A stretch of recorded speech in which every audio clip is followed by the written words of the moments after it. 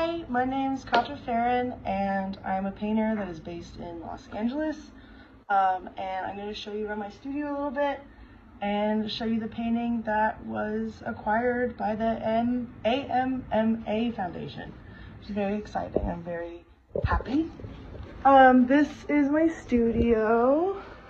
I work outside of a garage that I retrofitted.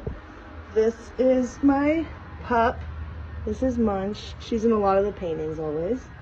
She has her own paintings as well in her house. So this is the painting that was acquired. It's one of my favorites, and I really loved the idea of this like kind of phantom car crash, and the people are just kind of waiting around and looking a little confused and discombobulated, but not really in any sort of crisis. And I wanted to have it feel kind of magical and mystical, and you have, you know, the big trees in the background and the bat and the lunar moths, and I've always been really drawn to adding different types of animals and bugs into my paintings.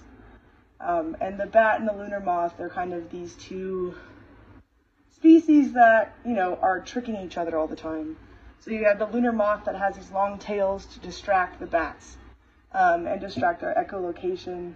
And then I added a bunch of trash on the ground, so this is like kind of a weird halfway highway street, you know, where people walk, but it looks, you know, like a forest.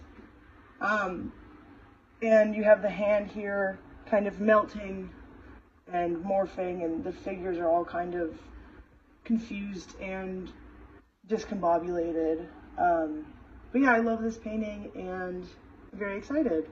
So thank you so much, and talk soon.